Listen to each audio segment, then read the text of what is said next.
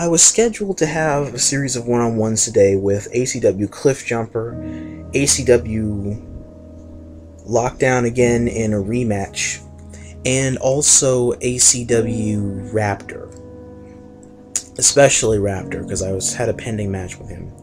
I came into the chat this morning, and then I also received a message indicating that this had happened.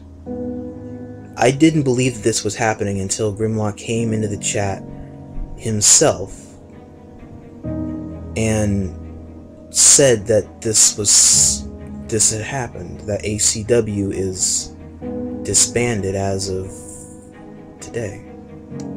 It makes no sense why something would just suddenly happen between yesterday and today, that would make one of the most colossal clans on Transformers next to Titans of Cybertron suddenly just disband. It's impossible.